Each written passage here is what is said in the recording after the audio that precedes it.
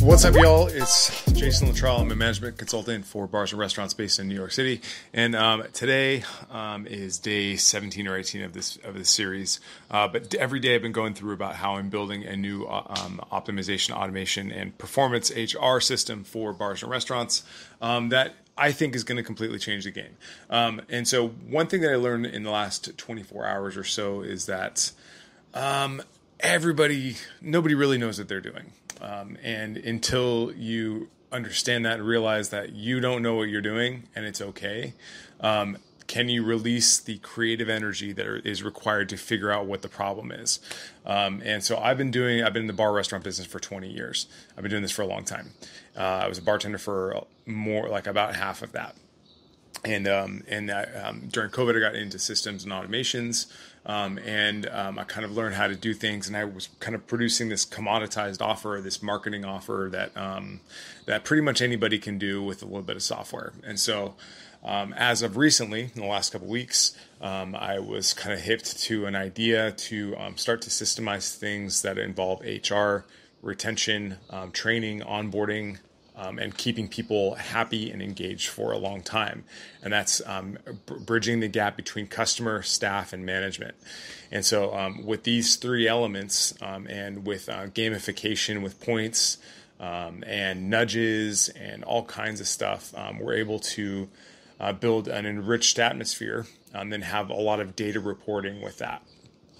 So this week has been about building the systems, and then this is like a creative space for me. I get to do a bunch of stuff, and I kind of go off on tangents, and it's very, very exciting for me.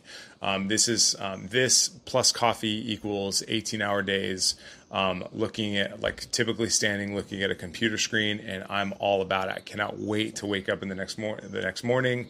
I get frustrated when I get tired, and I just love this kind of sprint building of the system because it all makes sense to me. And the cool thing about the software is that I just have to build it once, and then we implement it, we optimize, rinse and repeat. And so it's, from a business standpoint, it's a very valuable thing. But more so, and especially from reading this book Unscripted from Jay DeMarco, I'm actually kind of more thinking about the impact. So I'm not spending money in my mind right now. I'm thinking about how is this going to help the people that work in restaurants? How is that going to help them? Because in New York, nightlife and bars and restaurants are around a $2 billion economic impact. And that's a very meaningful thing to me. That means tens of thousands of jobs are coming and going.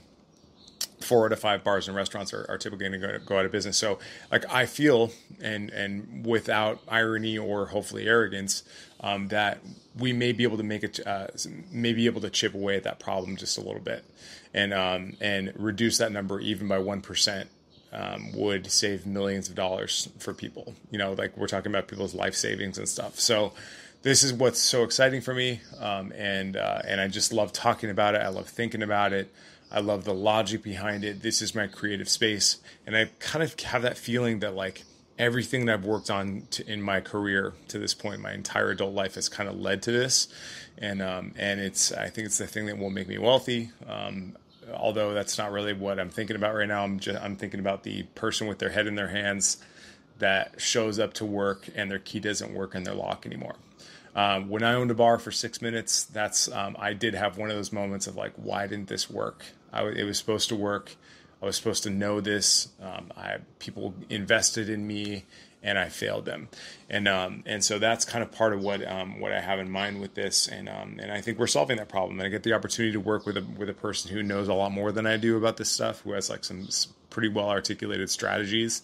And then I'm building a lot of these strategies into the system, in addition to some known strategies like the Q12 employee response questionnaire, the Net Promoter Score surveys. I'm building a lot of those kind of microscopic, tiny little surveys that are really extremely low barrier to entry. So literally just responding with one character in a text message will give us the information that we need to make decisions. Also, that was something that I built in the last 24 hours are just a point system So in case, so this gives the power, it gives the a mechanism for also build a shift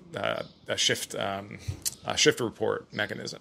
And so like at the end of the shift, the manager has an opportunity to recognize somebody for exceptional service and then issue them points on their service. And so these points are ported into a Google Sheet, which is tallied up automatically. And then they're entered into a larger pool of, they're basically nominated for an award that would be issued quarterly or every month or whatever the client wanted to do. But having that kind of recognition makes people want to stay forever. It's like the Employee of the Month Club, except for there's a meaningful piece to it. And so we do collect points to quantify it, but I think it's like, it's just one of those things that like keeps people engaged. I remember loving my job, loving my work. But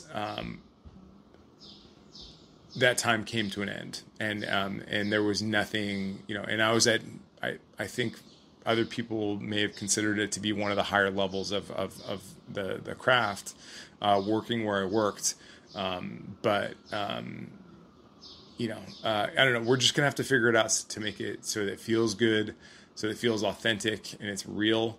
And hopefully, I will get some experience in the next 6 months. Because I've only been doing this for 20 years, so what do I know?